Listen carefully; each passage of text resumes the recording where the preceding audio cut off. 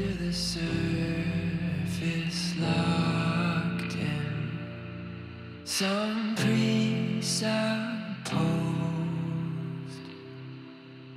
So many companies are manufacturing stories that they can tell about their brand, but we have an authentic, American, original kind of product and brand. Won't bring him home.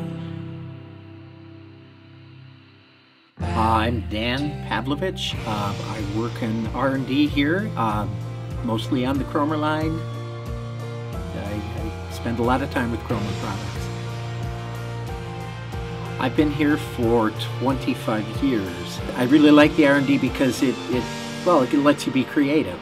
And I really enjoyed that part of it. And it's always been fun to think up ideas and make them yourself and just have them come to life after you get an idea and then to actually see it. This place has always been like a family. It's just a really big family, and everyone is so proud to be working on the things that we make here for Stormy Kromer. It's all part of us. Every person who works on it knows they did something on this. It's American made, it's made right here. It's just great. You get that feeling of pride that you don't get from, I think, other things. My name is Cheryl Bjork. I'm the production manager for Stormy Kromer hats and outerwear. I make sure that what we're sewing will fill the orders on time. When I started at Jackwards, I came to work as an entry-level inspector, and over time I've been given the opportunity to have the job I have now and learn many new skills and continue to grow. I really like the people. We are a family here, and it's just a really great place to work.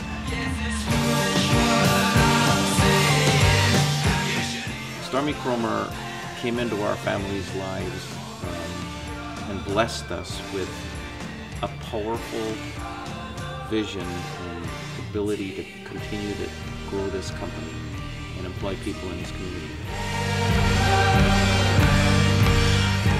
When Bob bought the company in 2001, he bought a single hat style in 2 colors. But now, we've got, a dozen different hat styles in 8 to 10 colors. We've got shirts and vests and mittens and bags and jackets and pants that are all made in America and that have all been added really because the consumer is asking for it.